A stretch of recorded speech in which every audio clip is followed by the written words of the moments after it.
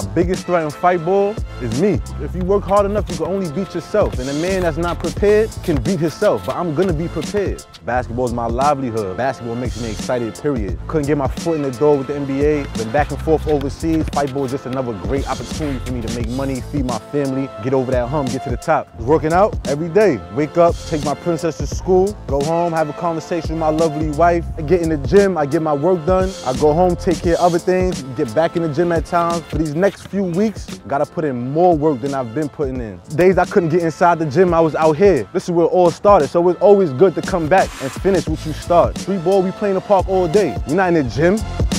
Fightball is 8 seconds, so you gotta make your move quick. You by yourself, you on an island. 5-on-5, you could take plays off here and there. 1-on-1, you gotta get it on both ends every play.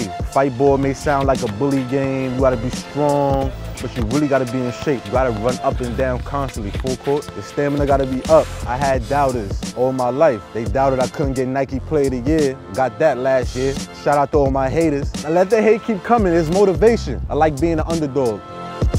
In Fightball, I think he has a high chance of winning. Why? Because he can shoot the ball, he can defend the ball, he's very athletic. It's one-on-one, there's no help defense. So Marvin open court is very dangerous.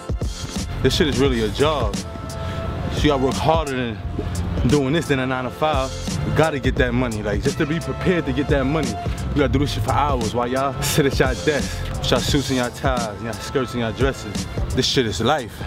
Fightball can be a real big help for me and my family. The main word with everything is win. If you win, life can be greater than what it is now. And I want life to be greater, so I gotta win. You gotta have respect for your opponents. I respect other guys, but at the end of the day, I don't feel like none of them can fuck with me.